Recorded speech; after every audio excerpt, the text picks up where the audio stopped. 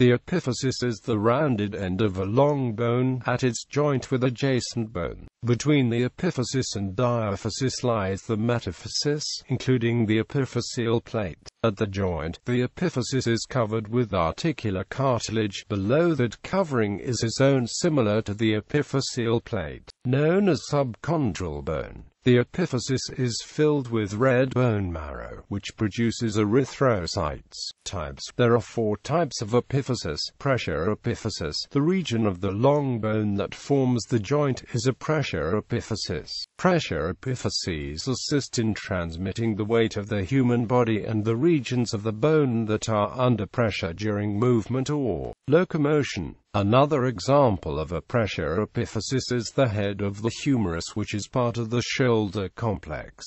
Traction epiphysis. The regions of the long bone which are non-articular, i.e., not involved in joint formation. Unlike pressure epiphyses, these regions do not assist in weight transmission. However, the proximity to the pressure epiphysis region means that the supporting ligaments and tendons attach to these areas of the bone. Traction epiphyses ossify later than pressure epiphyses. Examples of traction epiphyses are tubercles of the humerus and trochanters of the femur. Atavistic epiphysis.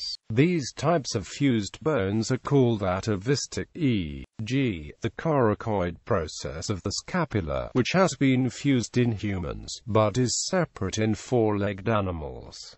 Aberrant epiphysis. These epiphyses are deviations from the norm and are not always present. For example, the epiphysis at the head of the first metacarpal bone. Pathology. Pathologies of the epiphysis include avascular necrosis and osteochondritis dissecans. OCD involves the subchondral bone. Epiphyseal lesions include chondroblastoma and giant cell tumor.